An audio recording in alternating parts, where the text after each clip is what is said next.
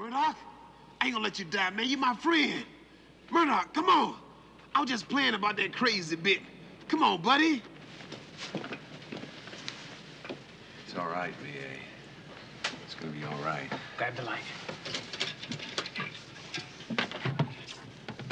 It's too weak to be moved. We haven't got any choice. I'll have to get that slug out. And everything it took in with it. Hannibal, if you're not careful, you're gonna wind up killing him. He knows what he's doing. Vietnam was a great teacher. We haven't got much time. Decker's got this whole area covered.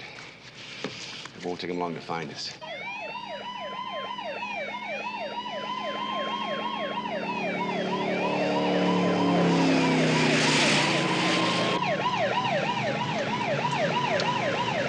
Less than 5 miles from here. Yeah, I can feel it.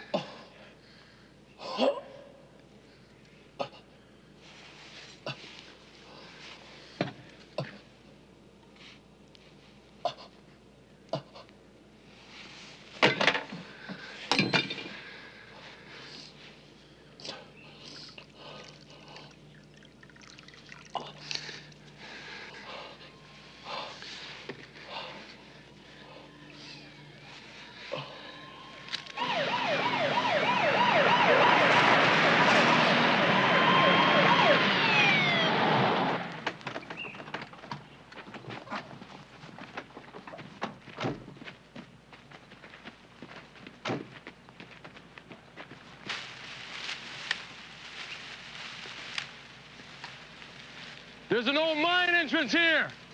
Back off. Smith, it's Colonel Decker. You're surrounded. I want you and Peck and Baracus and Miss Baker, if she's in there, to come out with your hands up. You have 15 seconds.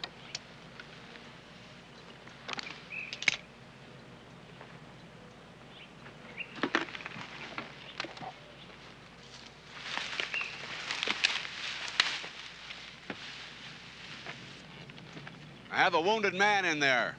He needs immediate medical attention. Move in.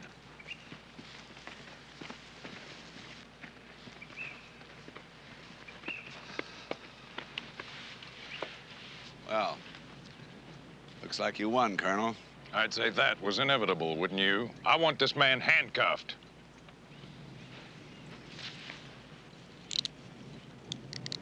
Turn around, inside.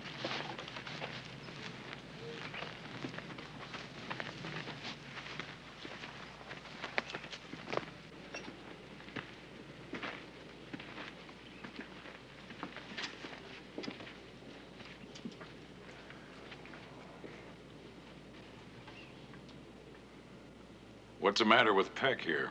He's got some bad powder burns. Gun exploded in his face.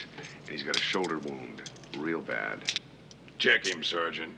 I'm not in the mood for any tricks. In pretty bad shape, sir. He needs blood. Have this man moved to the A-team van.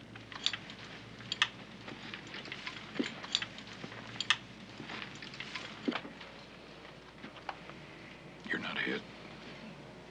Why didn't you fight your way out? After you, Lieutenant Colonel Smith.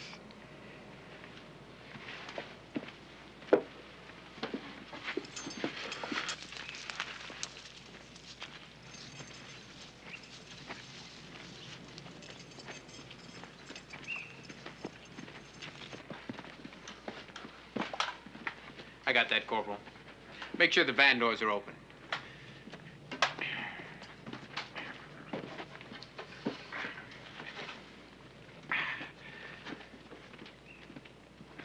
Colonel, if you don't mind, we'd like to ride with Face. He may not make it. We'd like to be there just in case. Put him in the van.